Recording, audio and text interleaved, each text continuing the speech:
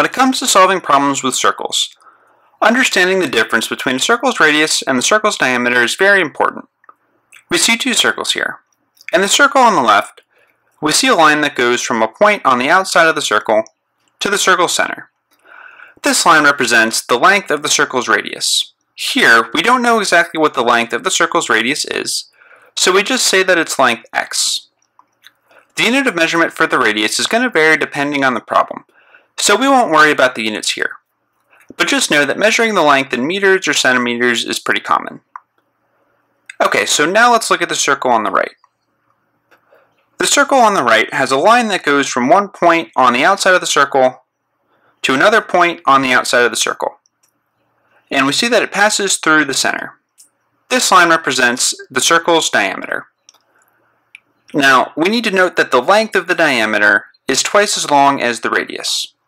So since we already said that the length of the radius is x, and since the diameter is equal to twice the radius, it makes sense that the diameter is equal to 2x. Based off of the definitions of the radius and diameter that we just looked at, we can write out some simple formulas to help us with any calculations that we'll have to do. So for the formulas, I'm going to write the radius as a lowercase r, and I'm going to write the diameter as a capital D. And so let's start with the formula for the diameter. So since we know that the diameter is twice the length of the radius, we can say that D is equal to 2r. And so say that we just were given this formula here. We didn't know anything else about this. We're given the formula D equals 2r. And yeah, this is supposed to be an equal sign. Yeah, just bear with me here, but that's an equal sign. And so what we would do is divide by 2 on each side here. So if we divide by 2 here, we also have to divide by 2 here. And the point in doing this is to get r by itself, just like a basic algebra problem. We want to solve the equation for r. In other words, that means we want to get r by itself on one side of the equation. So if we divide by 2 here, we see that 2 divided by 2 is going to give us 1. And we don't know what the diameter is, so we can just leave this side as D divided by 2. And so if I rewrite it over here, we see that the radius is equal to D. My equal sign's a little better on this side, by the way. But we see that the radius is equal to D divided by 2. So the radius is equal to half the diameter. The diameter is equal to twice the radius. So these are the formulas you can use for any kind of calculations. You can either memorize these if you want to, or you can just simply remember the concept. So let me rewrite this one here. D equals 2r. And I'll just cross this out because this was just scratch work. So again, you can memorize these formulas or just remember the concepts. Now let's look at a few example problems.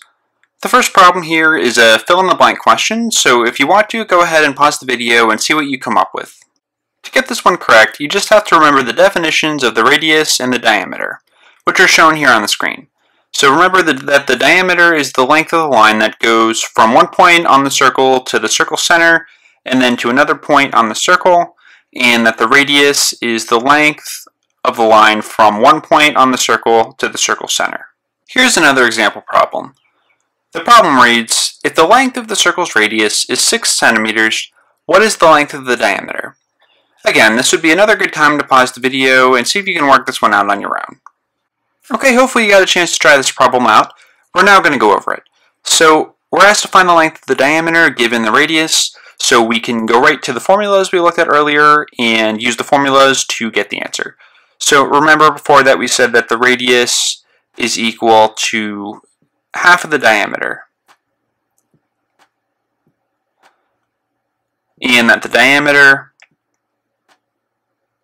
is equal to twice the radius. Now what happens if you forget the formulas? Well, you can just remember the pictures. So here we can see that if you just look here, the line here for the radius is half as big as the line here for the diameter, so therefore you can remember the formula based on that. You can go the other way around too. You can say, hey, look, the line for in the diameter picture is twice as long as the radius, so therefore the diameter equals 2r. So you can remember it from the picture, or you can also remember the definitions of the radius and diameter. Alternatively, if you ever just know one, like if you know that the diameter equals 2r and you forget the formula for the radius, you can derive it just by solving the equation for r, or vice versa. If you just know the formula for the radius equals d divided by 2, you can solve for d. You would just multiply by 2 on both sides of the equation, and of course the 2's would cancel out on this side, and that's how you would get the diameter equals 2r. So again, I've said this a million times, but I'll keep saying it because it's really important. You can either simply memorize the formulas, or you can, if you know one, you can derive the other.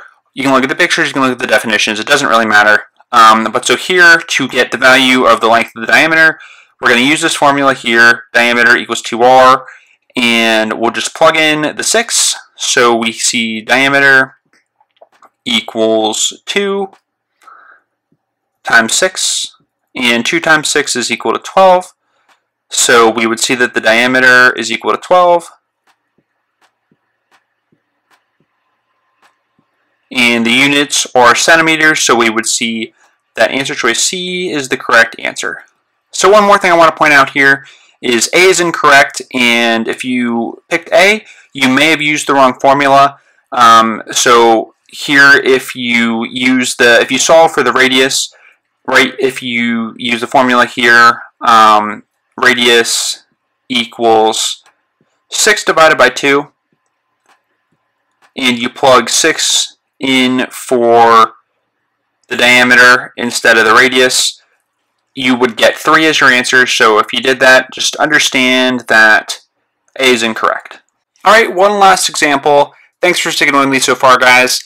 This one reads, if the length of the circle's diameter is 32 centimeters, what is the length of the radius? So in the last one, we were going from given the radius, finding the diameter. Here, we're given the diameter, we want to find the radius.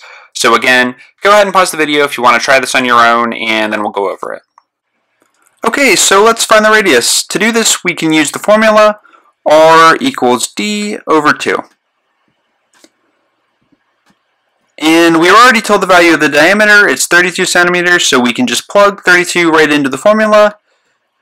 And 32 divided by 2 gives us 16.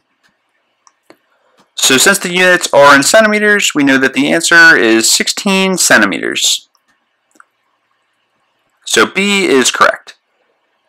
If you chose the answer choice C, the mistake you may have made was using the formula D equals 2R.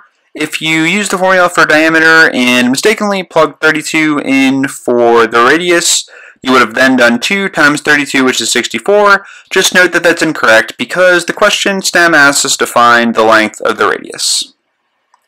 So that's about it. The main takeaway here for right now is just that the radius is equal to half the diameter, and that the diameter is equal to twice the radius. And being able to go from radius to diameter is important for all kinds of different questions. Finding the area of a circle, finding the circumference of a circle, and different word problems with circles all may require these methods, so keep that in mind.